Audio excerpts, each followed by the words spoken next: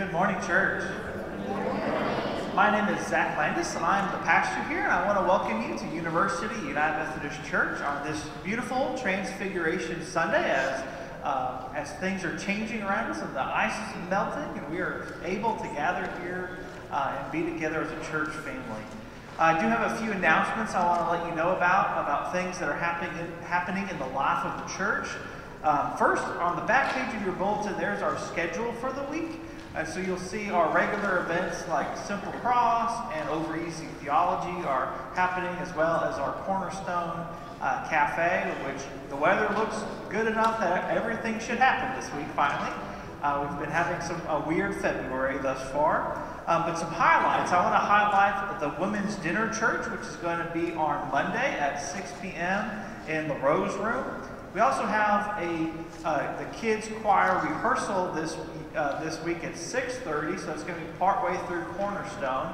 And then after Cornerstone, we're going to have a brief Ash Wednesday service here in the sanctuary at 7 p.m. So you can come to that if you want. It'll be quick. It might be just about 30 minutes, but we're going to do the imposition of the ashes and a brief worship service to kick off our Lenten journey. I also want to highlight the mission event that's on the inside cover of your bulletin. It's the Kids Against Hunger. That is a partnership that all of the Methodist churches in Wichita Falls and the district office. The district office is actually the one that is spearheading this event, and so it's packing food packets for kids that are at the House of Hope in Puerto Lampira, Honduras. And so it's a Methodist. It's the only Methodist outreach on the entire eastern side of Honduras, and so it is a key thing. It's providing meals. And Todd sent out an email, or DS sent out an email wanting to remind everybody that anybody, all ages and abilities, can do this, because it's literally like somebody holds open a bag, and one person, if you can scoop a little scoop of rice into a bag, you are able to do this mission event. There's no hard, heavy lifting or any hard jobs. It's easy and anybody can do it. There is a code there to do a sign-up genius. If you want to sign up for a time, they're doing 2-hour time slots. If you need help doing that, call the office and Loy will sign you up for you and sign up your time. Or if you want the code sent to you in a text message or email, let me or Loy know and we can do that as well. Also, you won't get turned away if you just show up, okay? So you can also just show up that day and help out as well. But are there any other announcements that I may have overlooked? I know that was a lot of information. Anything I've overlooked? All right, if not, oh yes, Laura didn't make it because Hannah's tummy was hurting this morning, but it is Laura's birthday tomorrow, so make sure you, Oh, it's your birthday again. Yeah, so what am I supposed to do here? Am I supposed to sing happy birthday to you every time it's your birthday? All right, fine, this is it. Happy birthday to you. Happy birthday to you. Happy birthday to you. Happy birthday to you. All right? God.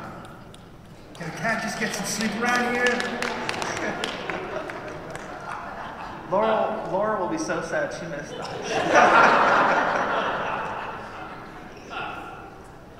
But thank you for that, and also just make sure you wish Laura a happy birthday. It's tomorrow on the 28th. So, any others?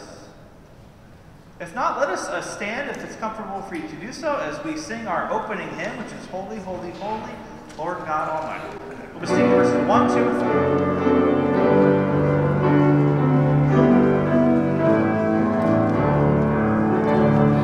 Holy, holy, holy,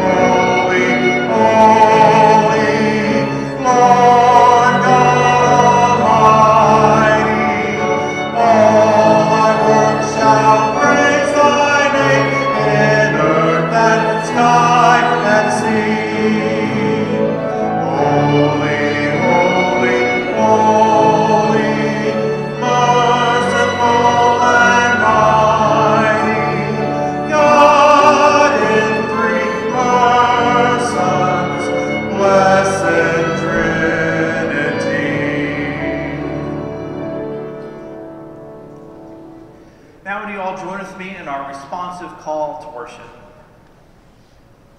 Lord, you have called us to the mountaintop. Help us to listen carefully to the words of your healing love.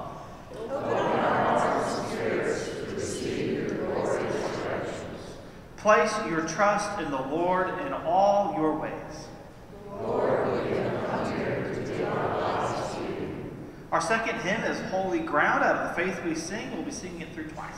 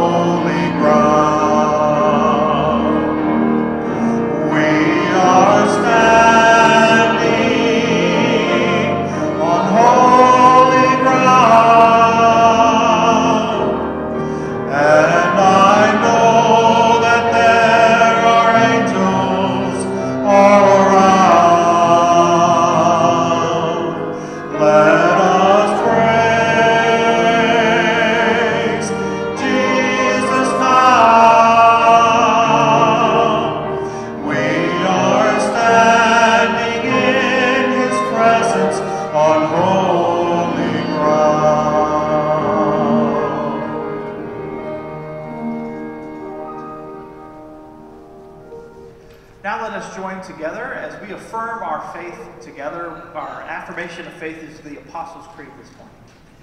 I believe in God the Father Almighty, maker of heaven and earth, and in Jesus Christ, his only Son, our Lord, who was conceived by the Holy Spirit, born of the Virgin Mary, suffered under Pontius Pilate, was crucified, dead, and buried. The third day he rose from the dead. He ascended into heaven, and sitteth at the right hand of God the Father Almighty. From thence he shall come to judge the quick and the dead.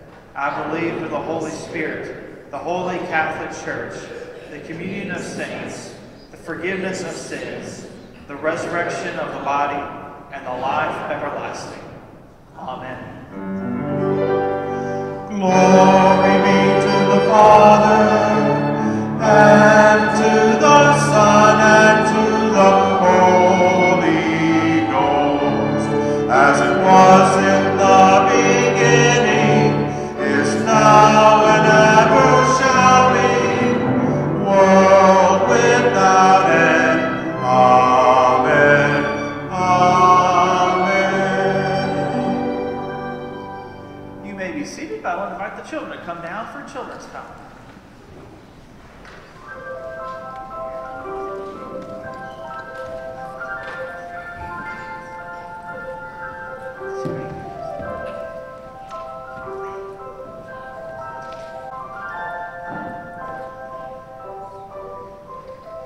How's everybody doing today? Good? Is having a good day? Who's excited to go back to school tomorrow? Kinda? Oh, it's not the thing. Anybody out there excited they're going to school tomorrow? What? No, they're excited that you're going to school. You know, I'm excited. Put your shoe back. Put your shoe back on. Okay, well today, guys, today I want to talk to you about our scripture passage today. We are going to talk about this story in the Bible about Jesus' transfiguration. That is a very, very big word, right? Transfiguration. But it's a story about when Jesus goes up with Peter, James, and John, three of his disciples. They go up to a mountaintop. And when they're up there, Jesus is transfigured. And what that means is that all his clothes became dazzling white, like it's shining, bright and shiny. And his face just had this light and like light coming out of it, right?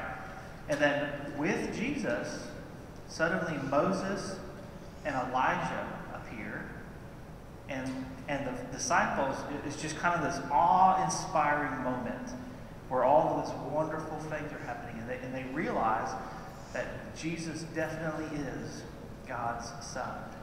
It's this holy moment, right? And one funny thing is that Peter wants to go and make basically what are little tents. He makes little houses one for Jesus, one for Elijah, and one for Moses, because he just wants to stay there forever, right? Because he says this is just such an incredible moment. Have you ever had a moment that you just didn't ever want to end? No? What was that? Summer. You just wish summer was forever? Yeah? What about you guys?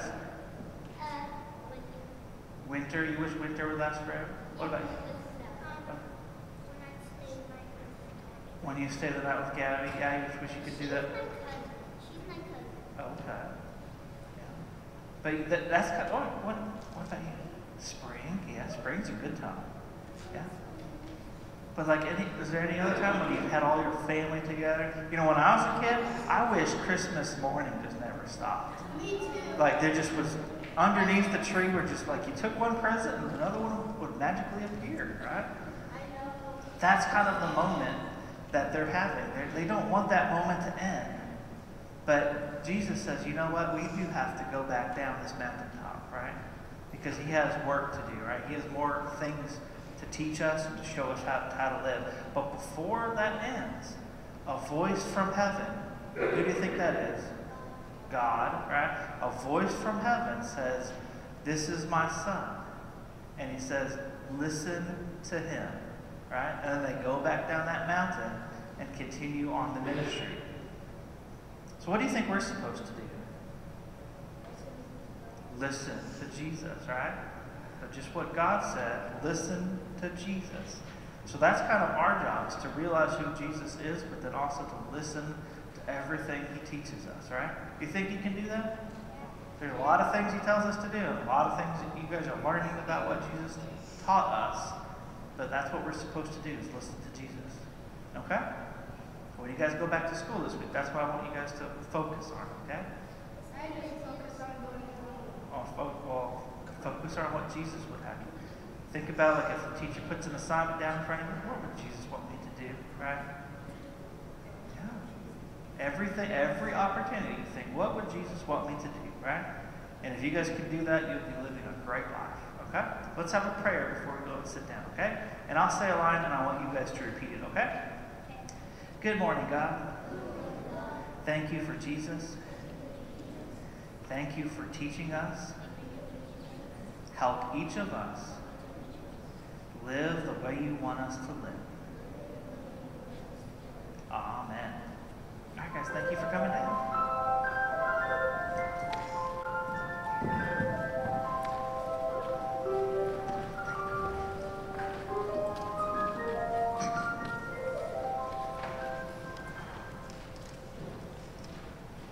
I now want to draw you into our time of prayer today.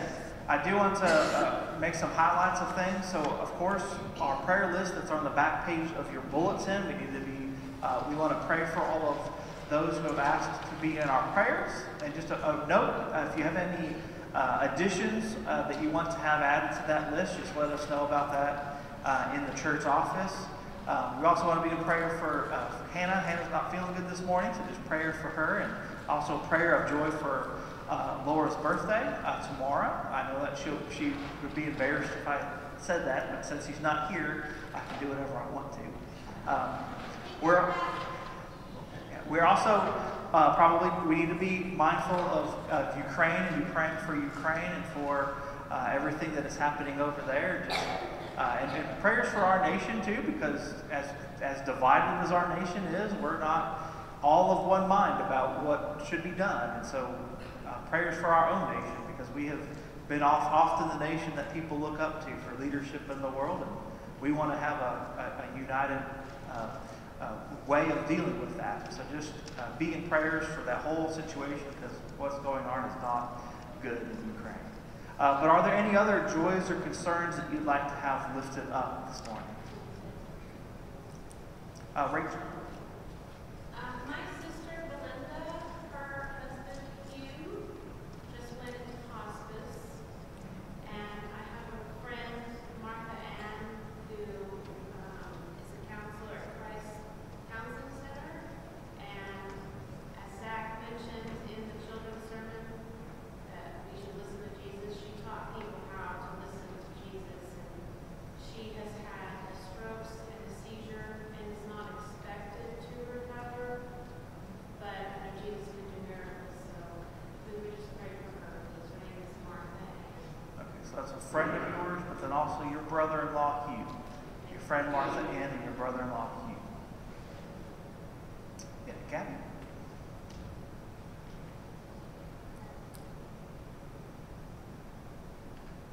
Is it a joy to have your cousin here?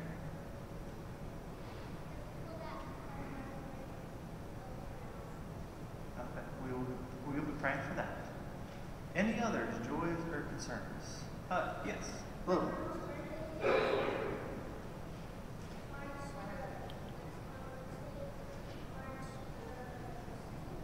Whose birthday? Whose? Your mom, okay. Is on Wednesday. A birthday on Wednesday. Awesome. That is a joy. Any others? We need to remember Bruce and Carol Hale and their family. Yes, so Bruce and Carol Hale for the death of their mom, and whose life we celebrated yesterday here for Mary Hale. Yes. Was that what you were going to say? Jan, you? Wayne turned 70 yesterday. Okay. Happy birthday, Wayne. Happy birthday yesterday. Any others? Yes. Oh, you do have a birthday tomorrow, too. Well, happy birthday. Do you have another one, Gabby? It's my birthday and now I'm 6. Oh, okay. Now you're 6. You've had your birthday. I went to her birthday shorts. Yes, it was a couple weeks ago. I was sick during it, I think, then. I was 7 on November 4th. Okay. Good celebrations of birthdays. Any others? All right, if not, let us join our hearts and our minds together and go to the Lord in prayer. And I will lead us through a time of pastoral prayer, but let us all at the end close with the Lord's Prayer together. So let us all go to God in prayer.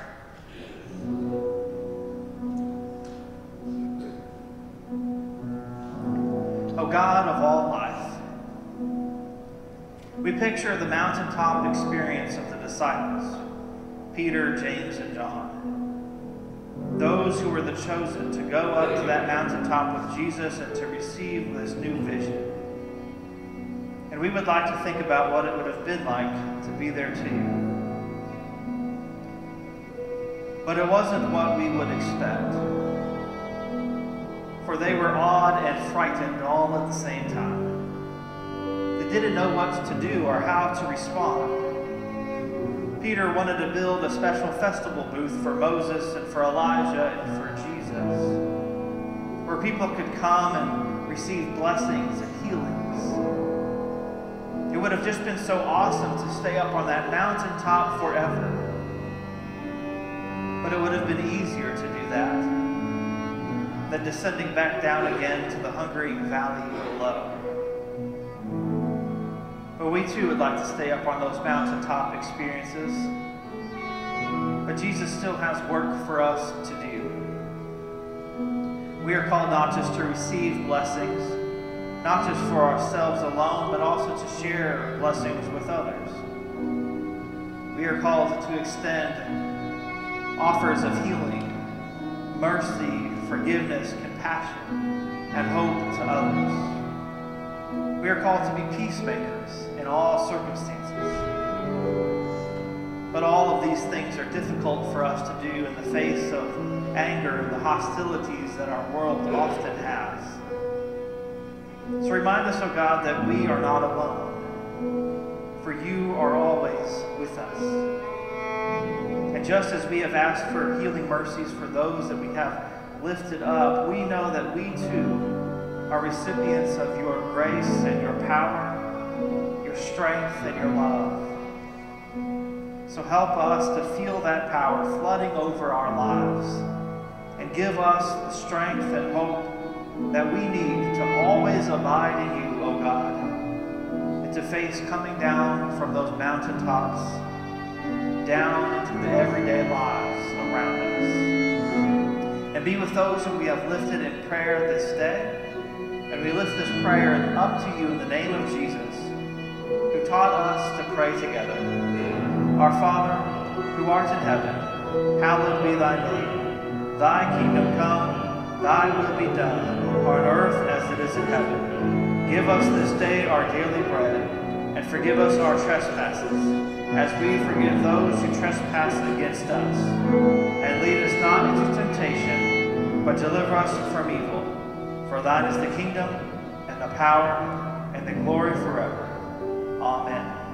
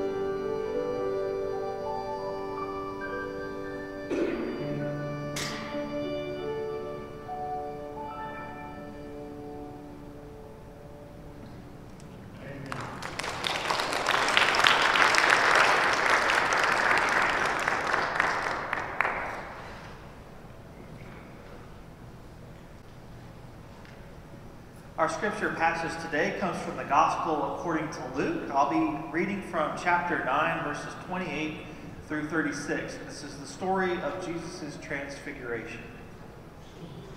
Now about 8 days after these sayings, Jesus took with him Peter and John and James, and went up on the mountain to pray. And while he was praying, the appearance of his face changed, and his clothes became dazzling white. Suddenly they saw two men, Moses and Elijah, talking to him. They appeared in glory and were speaking about his departure, which he was about to accomplish at Jerusalem. Now Peter and his companions were weighed down with sleep. But since they had stayed awake, they saw his glory and the two men who stood with him. Just as they were leaving him, Peter said to Jesus, "Master, it is good for us to be here. Let us make 3 dwellings, one for you, one for Moses, and one for Elijah," not knowing what he said. While he was saying this, a cloud came and overshadowed them, and they were terrified as they entered the cloud. Then from the cloud came a voice that said, "This is my son, my chosen. Listen to him." When the voice had spoken, Jesus was found alone. And they kept silent in those days and told no one any of the things that they had seen. May God add a blessing to the reading, hearing, and understanding of Scripture. Would you pray with me? Lord, take my lips and speak through them. And take our ears and open them so we may hear your word for us. And take our hearts and our lives and fill them with your love. And guide us so that we may be faithful servants grounded in both your word and love. Amen. So today we are looking at the story of Jesus' transfiguration. And for Peter, James, and John, those chosen inner circle of disciples that went up to the mountaintop with Jesus, it was truly one of those mountaintop experiences, right? One of those awe-inspiring moments that you feel just close and connected with God, right? Has anybody else had a mountaintop experience in their life? I mean, I think this might be where that saying comes from, but it's just this moment that you don't want to end, right? That you just feel close to God. It's an amazing, awe-inspiring moment. Now, all throughout the Bible, God has chosen these mountaintop experiences to interact with his chosen people time and time again, right? Abraham went up on a mountain with his son Isaac to show his true devotion to God. Moses went up on top of a mountain to commune with God and, as we know, received the 10 Commandments. Jesus has taught from the side of a mountain before about this new way of life that God is calling them to live. You see, these moments that happen in the Bible, they still happen today. We still have mountaintop experiences where we have these moments of connection with God, where these moments that we don't want to have them happen or to have them end, right? Martin Luther King Jr. also had, in his famous "I've Been to the Mountaintop" speech, he talked about on the night before he was assassinated, about how he had been to the mountaintop and how he had seen the glory of the Lord and he was no longer afraid, right? I've even had a few mountaintop experiences in my own life.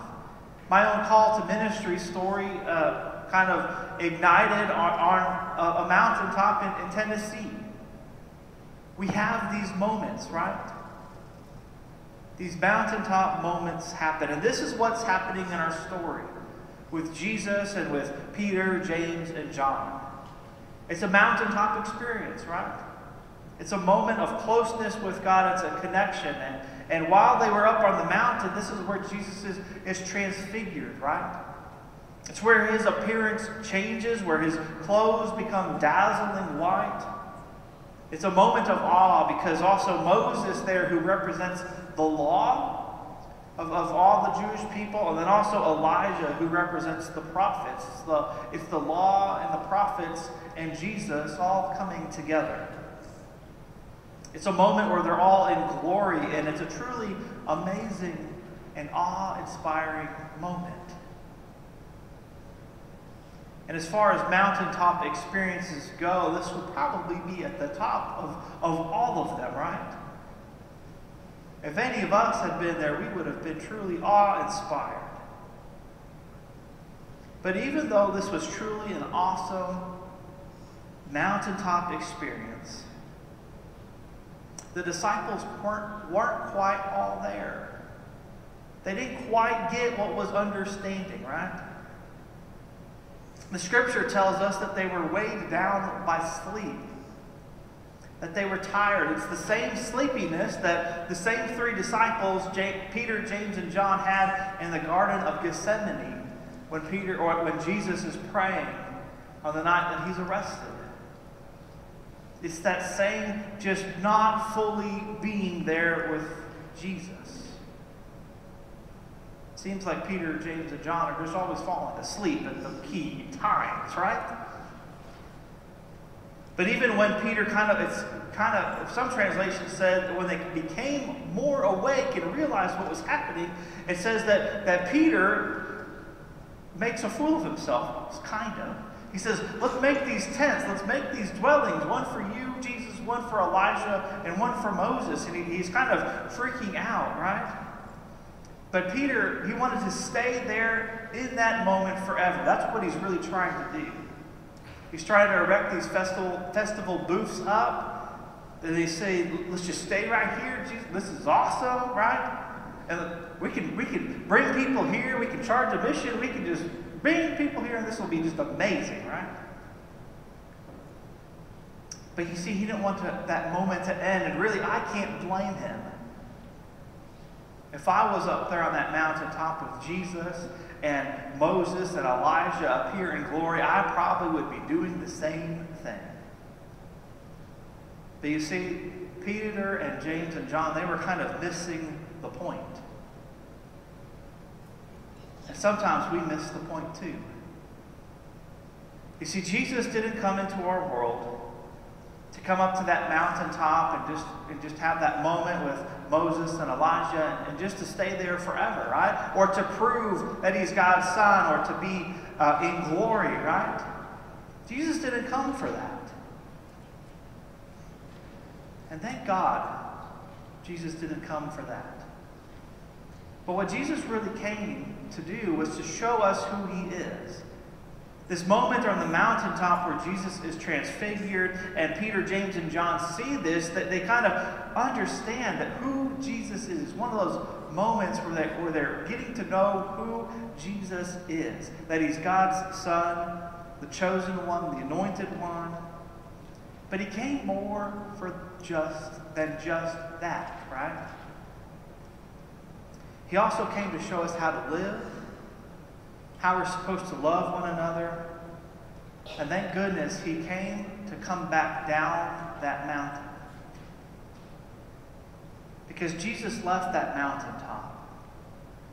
He left that mountaintop experience, that wonderful moment with other key figures in the faith history. And he came back down from that mountaintop into the mess of our world. And really into the mess that our lives are. And he came to save us.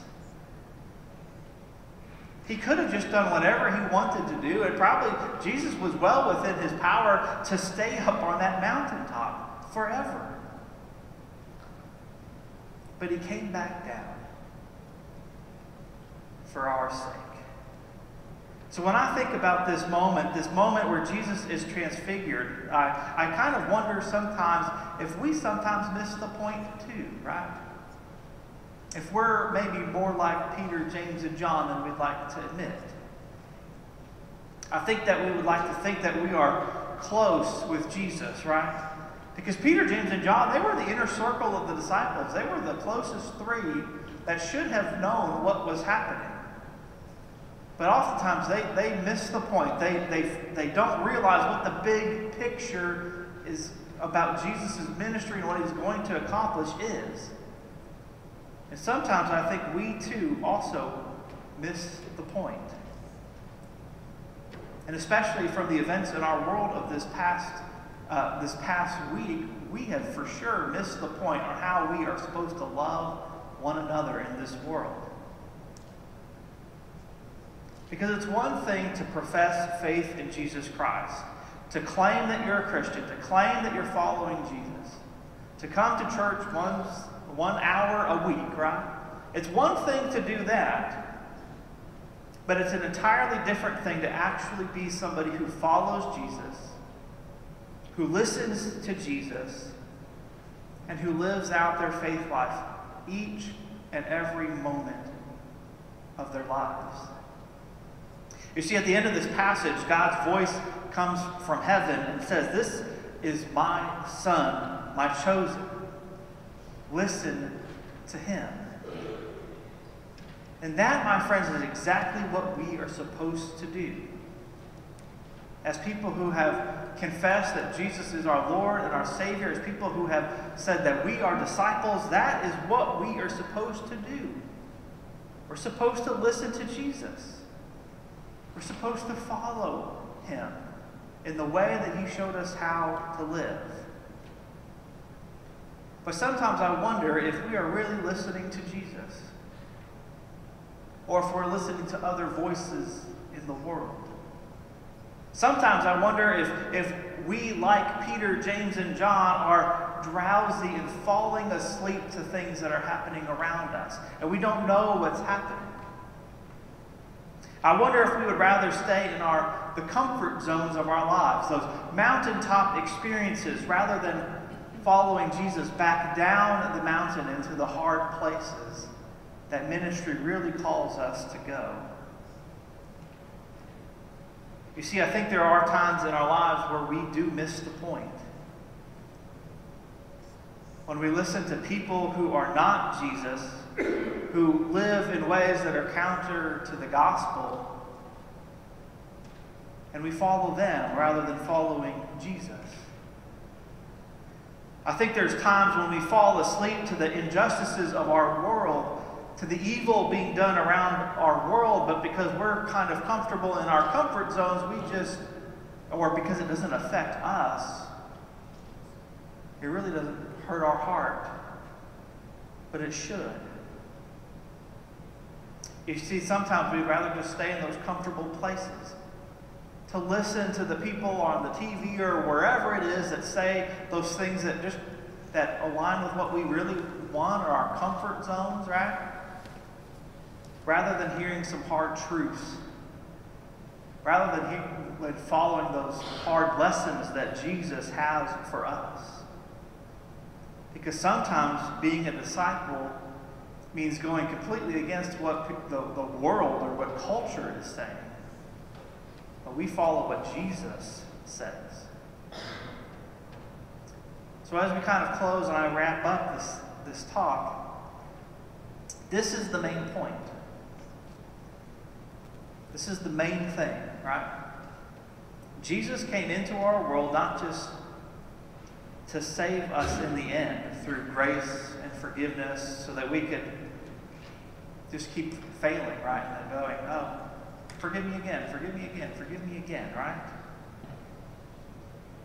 It's not all, we do believe that grace and forgiveness are always there for us, but it's not an excuse to just live however we want to, right? What Jesus really came to do was to totally transform our lives. So that we're no longer living the old lives that we used to live back before we didn't know who Jesus was. But what we need to do now is not just profess faith in Jesus and then going on however we want to live, but what we need to do is actually listen to Jesus and allow him to transform our lives. We need to remember also that Jesus came down from that mountaintop, right? To come down into the mess of our world, right? To do the hard work that was set before him. So when we're asked to wake up, to get out of our comfort zones or get out of our drowsiness to the injustices and the evil that is all too present in this world, we need to remember that as baptized Christians, it's our job to resist that. To resist evil and injustice. We are asked to come out of our comfort zones, to come down from those mountaintop experiences, and to do what God has placed before us, which is continuing the work that Jesus started. Because, my friends, we can't just claim to be Christians. We can't just have a little cross on our lapel or wear a cross necklace and just say, I'm a Christian, right? To be a Christian, you actually have to listen to Jesus and follow him. And your life has to resemble his life. We can't stay up on those mountaintops either, right? It would be great to stay up on that mountaintop, right? I probably would still be there. But you see, Peter, James, and John, they followed Jesus back down. They came down from the mountaintop, and thank God they did. Because they came and changed the world. And my friends, that ongoing transformation of the world, that's the work that is set before us. So may we go about doing that work of transforming lives and transforming the world around us. And may we also all listen to Jesus. Because Jesus is God's own Son, the chosen one. And may we all continually be transformed so that we can make this world look more like the kingdom of God. May we go about that work today, tomorrow, and every single day of our lives. Amen. And my friends, our time in worship is coming to a close, but I would not want to end our time together without making an invitation to Christian discipleship.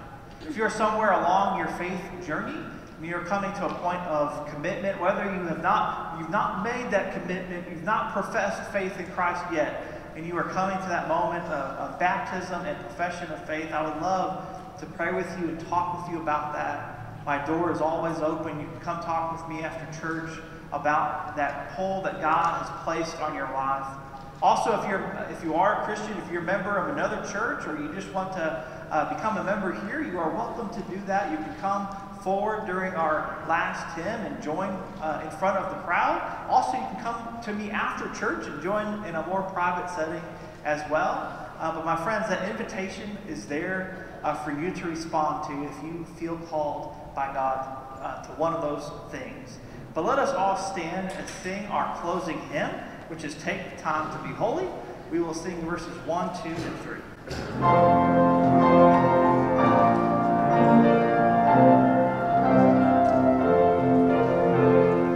Take time to be holy, speak often with the Lord, abide in him always, and feed on his word.